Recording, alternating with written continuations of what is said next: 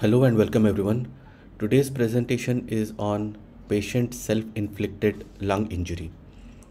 So what is this? We have spontaneously breathing patients in our ICU.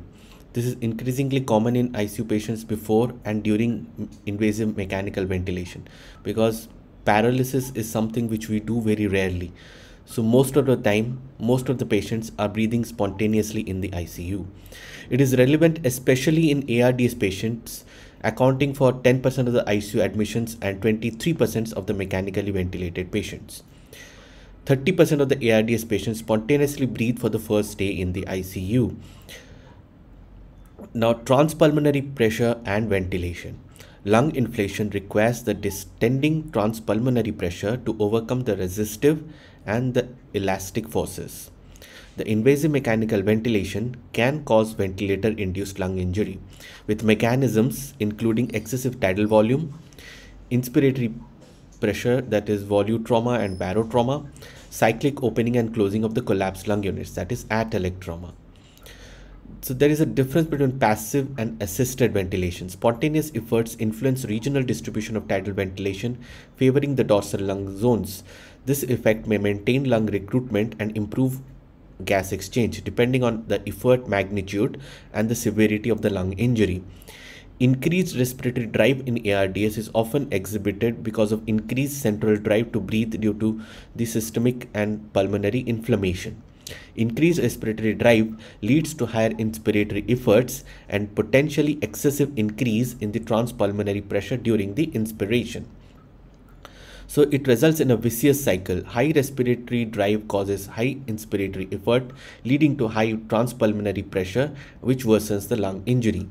Worsening of the lung injury further increases the respiratory drive, resulting in a perpetual cycle of damage to the lungs and ultimate death. So there is a difference between VILI and PSILI. The healthy versus injured lung. In healthy lungs, the diaphragm activation leads to even distribution of the transpulmonary pressure.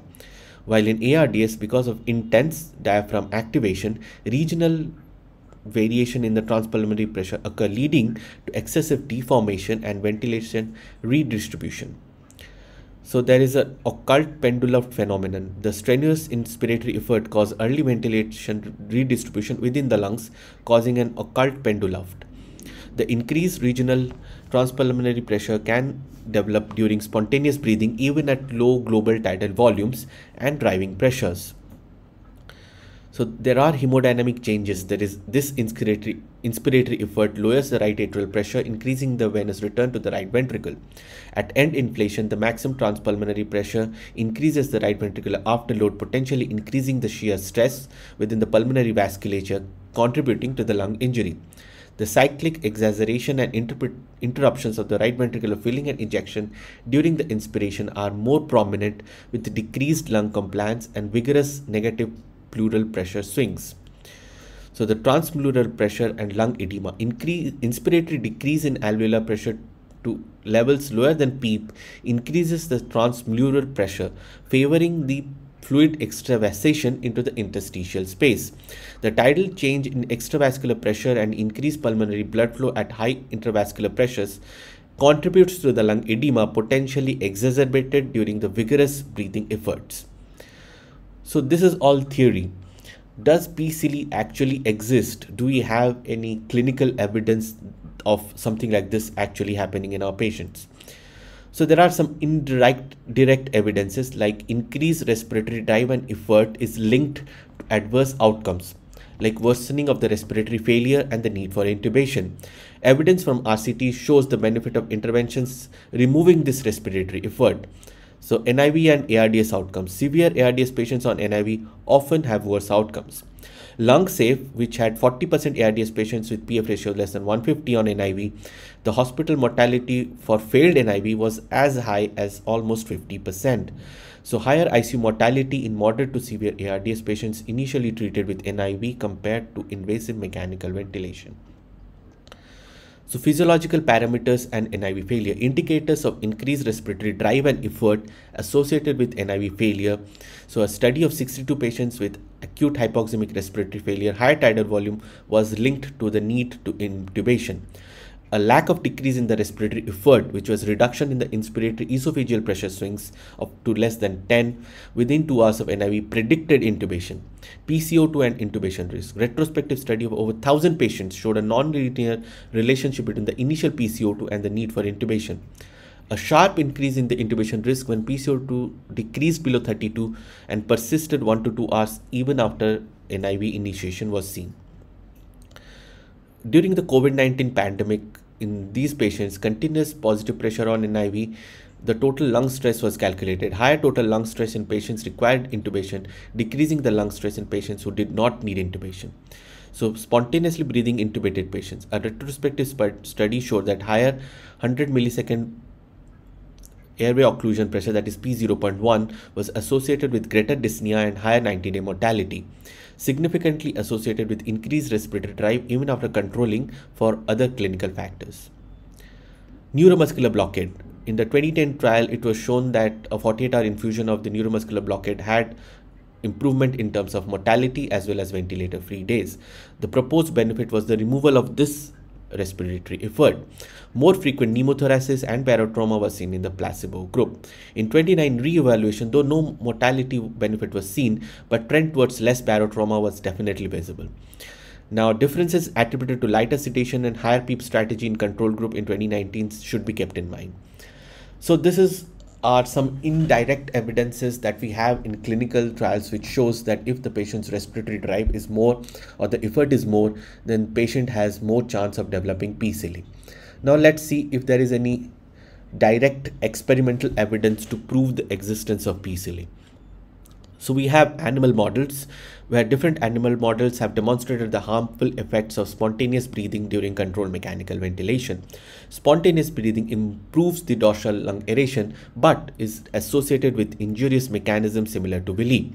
Inflammatory mediators are elevated and negative pleural pressures, that is strong respiratory drives during the ARDS. This hugely negative pleural pressures tend to develop a high transpulmonary pressure and cause more lung injury. So resistive breathing.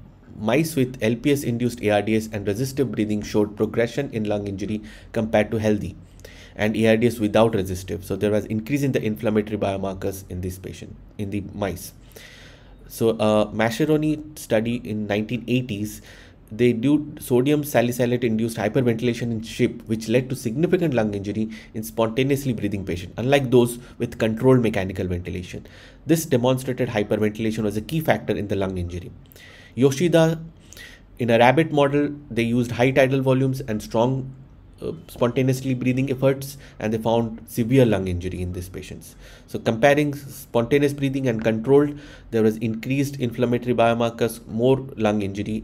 The occult pendulum phenomenon. In injured pig lungs, spontaneous breathing caused the alveolar gas shifts and overstretching of the dependent region without any global tidal volume changes. This led to higher lung stress in dependent areas due to inhomogeneous distribution of the pleural pressure and distending forces. The Moraes study demonstrated the strong spontaneous breathing comparing to muscle paralysis and predominantly injured the dependent parts of the lung. Low PEEP created wide negative pleural pressure gradients leading to tidal recruitment and higher histological damage.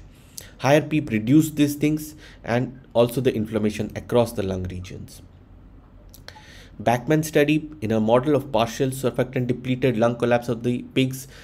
Again, they showed that spontaneous breathing led to large esophageal pressure swings, again dorsal ventilation distribution and inhomogeneous ventilation worsening the lung injury.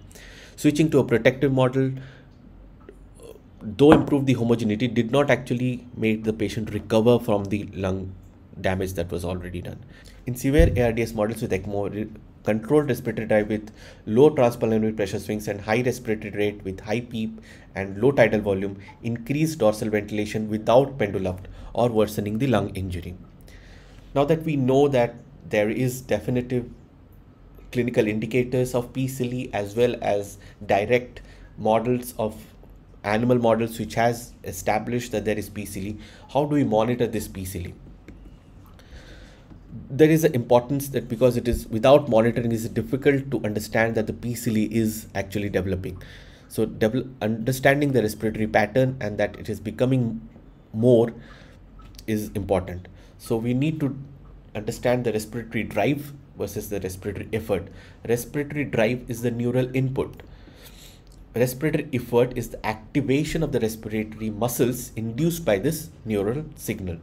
High respiratory drive may not always translate to a strong muscle contraction because of neuromuscular transmission defects and muscle weakness. Clinical signs in non-intubated patients. Signs of high respiratory drive and effort are dyspnea, recruitment of the accessory muscles, and tachypnea. These signs suggest but do not quantify the magnitude of the respiratory drive and effort. How to quantify this respiratory drive? To do that, we need diaphragm electrical activity. This is recorded via nasogastric catheter with electrodes at diaphragm level connected to the ventilator software. It measures the crural diaphragmatic activity through the electrical field produced by the motor neurons. The key metrics are the inspiratory peak value, the slope value, and the neural inspiratory time. So the peak value is useful for assessing variations in the respiratory drive over time, not for identifying increased respiratory drive. Ratios involve the difference between the peaks and change in the airway pressure during end expiratory occlusion and tidal ventilation. Limitations are the electrical activity of the diaphragm measures the neural drive to the diaphragm only and not to the accessory muscles. Airway occlusion at 100 milliseconds, that is P0.1. It is used in intubated patients for a comprehensive evaluation of the respiratory drive. This measures the negative pressure generated by the inspiratory muscle during the first 0.1 second. Not affected by muscle weakness or flow resistance. Normal value is 0.5 to 1.5. Upper threshold is 3.5. Values above this correlates with high drive and effort. P0.1 level associated with dyspnea, increased mortality, and prolonged mechanical ventilation. So how to quantify the respiratory effort? The difference between the esophageal pressures and the muscle pressures. So the esophageal pressure variance. Contraction of the inspiratory muscle during spontaneous breathing causes a deflection in the esophageal pressure. This deflection corresponds to the change in the pleural pressure and reflects the effort magnitude. Physiological values are 5 to 10. Pressure gradient of the respiratory muscle, that is a PMUS. It is calculated by the difference between the static recoil of the chest wall and the esophageal pressure. The work of breathing and the pressure time product. The work of breathing, it is the integral of the product of the PMUS and the tidal volume. It correlates with the energy and expenditure of the respiratory muscle. Then we have the pressure time product, which is the integral of the product of the PMUS with time. Now also correlates with the energy expenditure of the respiratory muscles. These things can be measured by P-OC, which is the occlusion pressure. It is a negative pressure swing during the end expiratory occlusion. Correlates with the PMUS and delta esophageal pressure in patients with respiratory failure. Average value is 0.75 into P-OC for PMUS and 0.66 into P-OC for the delta ES. Now, for detailed description of how you need to calculate these things in the patient you have with a ventilator, you can see our previous videos. The next is the tidal swing of the central venous pressure. In this, the breathing causes a cyclic variation in intrathoracic pressure affecting the thoracic structures. The tidal swing of the CVP can serve as a surrogate for the delta PES in the absence of an esophageal catheter. The cutoff for this is more than 10 for the esophageal swing is reflected by 8 millimeter change in the central venous pressure. The pulmonary artery occlusion pressure. Tidal swings in the pulmonary occlusion pressure is more reliable for delta PS than this CVP. Diaphragmatic ultrasound. So that is called thickening fraction. The thickening of the diaphragm during inspiration correlates with the effort indices. The supported cutoff is of high effort is 30% thickening. Recent study comparing diaphragmatic thickening fraction and delta CVP in evaluating inspiratory effort have been done. Both correlate with the inspiratory effort as detected by delta ES with delta CVP showing strong correlations. So how to monitor dangerous breathing patients? Tidal volume and respiratory rate. The initial response to the increased respiratory drive is increase in the tidal volume, unchanged inspiratory time, and higher mean inspiratory flow rates. The response to further increased drive or muscle weakness. Increased respiratory rate with reduced expiratory time. Rapid shallow breathing index can be used. The ratio of RR to tidal volume. The threshold of more than 105 indicates unsatisfied ventilatory demand. Asynchronies. Missed effort and auto-triggering indicates insufficient respiratory drive. Premature cycling, double triggering can be seen, indicative of high drive and effort. Reverse triggering can be seen, which is reversely activated by mechanical breath, which is associated with excessive tidal volume and leading to SILI again. The distribution of the ventilation with electrical impedance tomography. There is an inhomogeneous ventilatory distribution. This is seen by high respiratory drive and effort as a result of inhomogeneous ventilation distribution with occult pendula, tidal recruitment, and excessive stress in dependent regions.